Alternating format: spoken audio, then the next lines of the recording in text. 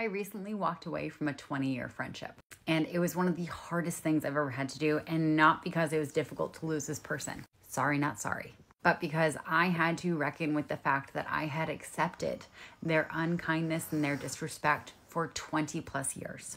I let that happen.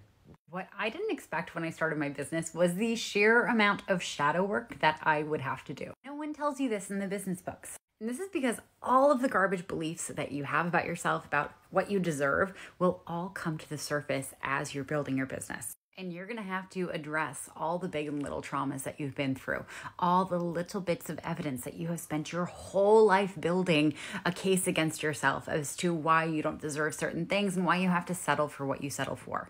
And as you shine a light on all of these garbage beliefs and you start shifting them and understanding your worth, there are certain relationships that will not survive that. Because there are some people who will only be friends with you because you're a people pleaser, because you undervalue yourself, and because you will settle for the bare minimum that they have to offer. And when all those factors stop existing in you, that relationship just can no longer exist. And I'm convinced this is why so many successful business owners talk about losing friends along the way. And I think most of us assume, well, it's because you're successful, it's because you have money, and it's because all these things, you upgraded your life, you were kind of the asshole, weren't you? No, they outgrew their shadow selves.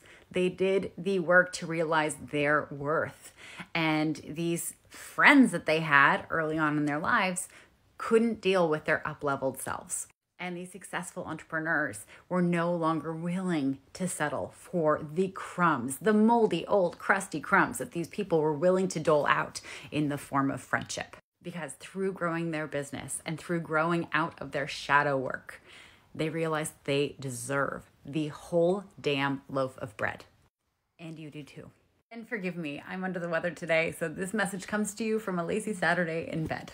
And I help ADHD business owners make more money in less time with fewer distractions. I'm Katie McManus, business strategist and money mindset coach.